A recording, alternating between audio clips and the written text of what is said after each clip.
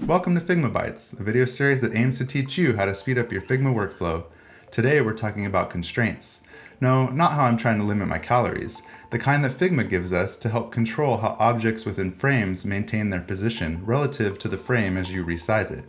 Notice when we resize this frame that the circle stays still. Sometimes this is what you want, but other times you might want the circle to change position in different ways as you resize the frame.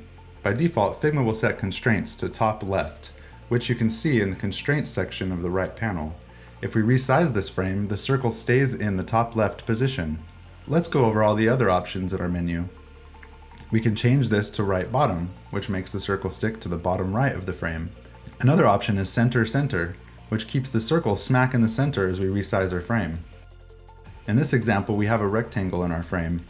We can maintain the same position on the left and right by changing our constraints to left and right. Now when we resize, the rectangle grows horizontally. We can also do this for top and bottom to get our rectangle to grow vertically. This is all gravy. Now let's look at how we can put it all into a dish to create something a little tastier. Here we have a thumbnail component. We want to make this thumbnail a little larger, so we resize the container and it doesn't change size. Let's fix this.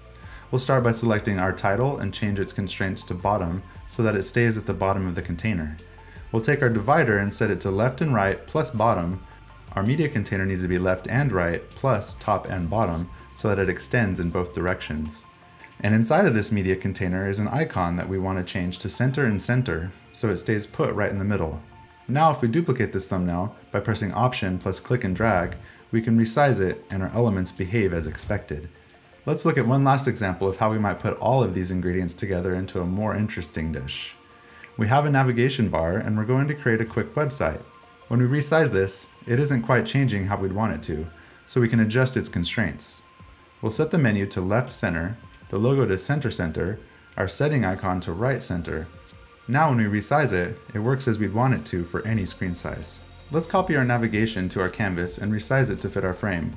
We'll set its constraints to left right so that it grows horizontally. Next we'll take our add button and put it on the bottom, setting its constraints to right bottom. Now when we resize the frame, all the elements resize as we want. We have dessert on the menu today.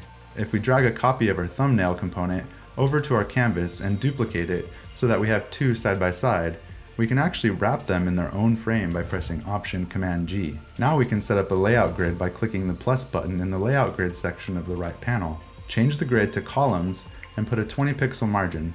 Let's resize our parent container to touch the edges of our frame, and then reposition and resize our thumbnails to fit the columns. Now that we have a grid set up, we can adjust the constraints to left and right for the thumbnails and their parent container. Now if we resize our frame, the cards resize relative to the grid we've set up, giving us a great way to create responsive layouts in Figma. That's how you use constraints.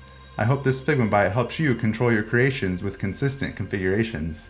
Thanks for watching.